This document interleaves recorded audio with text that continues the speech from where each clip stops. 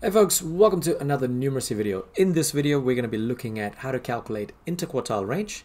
So without further ado, let's get started.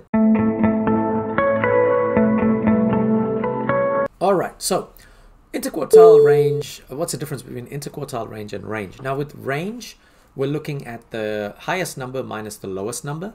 For interquartile range, we're looking at upper quartile minus lower quartile. So if you look at question 1, we actually need to find the upper quartile and lower quartile first before we can actually work out the interquartile range.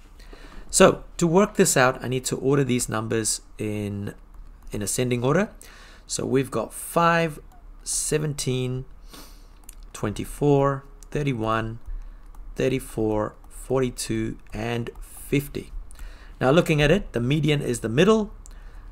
If you're not sure of how I got the median, feel free to go and check the previous videos in this series because they go through thoroughly how to find the median and lower quartile.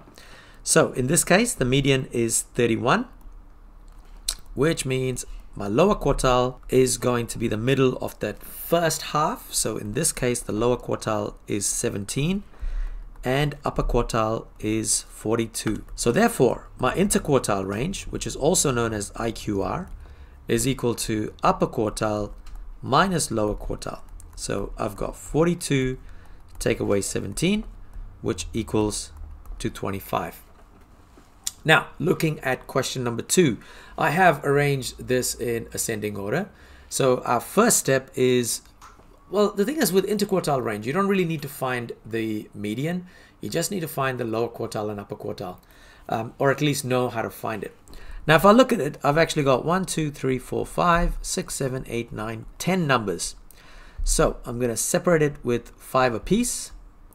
And I can kind of pick off straight away which the middle number of that first half is, because the middle number in that case is 12, which is my lower quartile, and 24, which happens to be the upper quartile.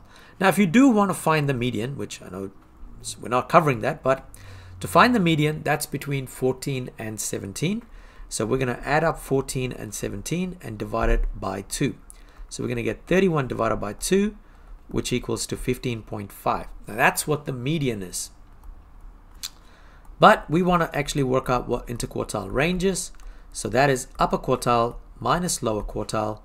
We've got 24 take away 12, which is going to give us an interquartile range of 12.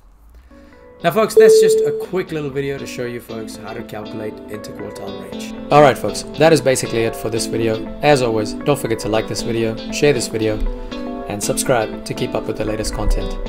Now, there should be a couple of playlists popping up here and here. Great material for revision, and as always, thank you for watching.